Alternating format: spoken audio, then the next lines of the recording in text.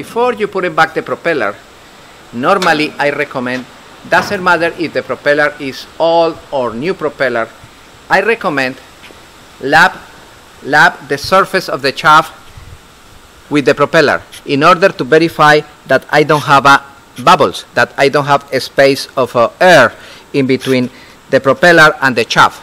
Why? Because if I have water, if I have humidity in between the shaft and the propeller, this is a good element to accelerate the corrosion in between two dissimilar metals, and accelerate the galvanic corrosion.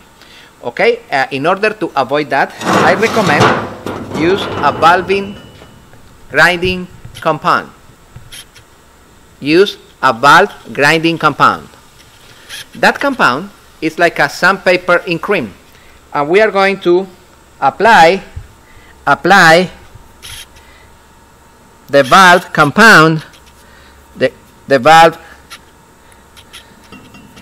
grinding compound over there, and we are going to check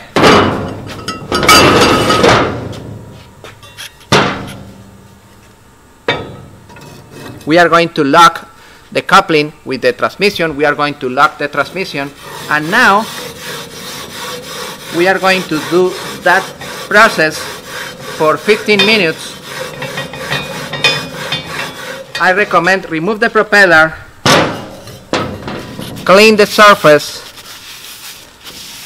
and verify that you don't have dents, you don't have cracks, and verify that the surface is completely polished, that you don't have clean areas.